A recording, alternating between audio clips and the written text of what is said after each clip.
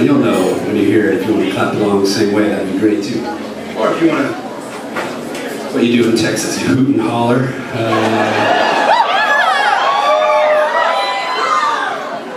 Yeah, I haven't heard a good yee-haw since I've been in Texas. There it is.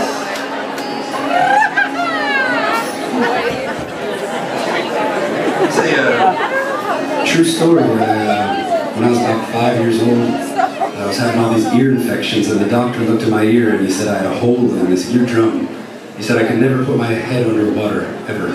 So I lived my whole life on the land, and I just acclimated.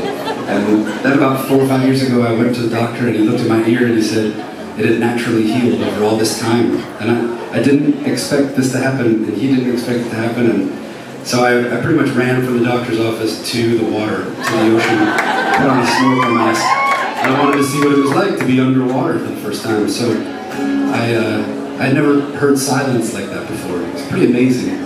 Everyone takes it for granted in the swimming pool or bathtub, and I grew up like around near a lake, so I don't know, I guess I spent a lot of time watching my friends water ski while I read a book. It's pretty alienating.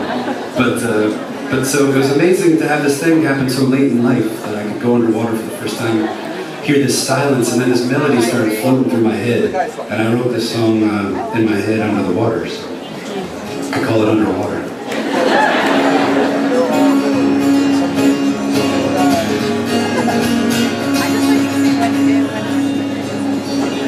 Everybody's too loud, I can't listen to myself. I need somewhere I can go.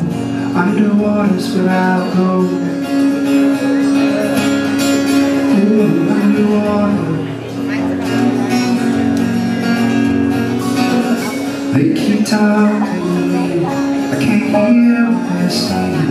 I need somewhere I can go. Underwater's where I'll go.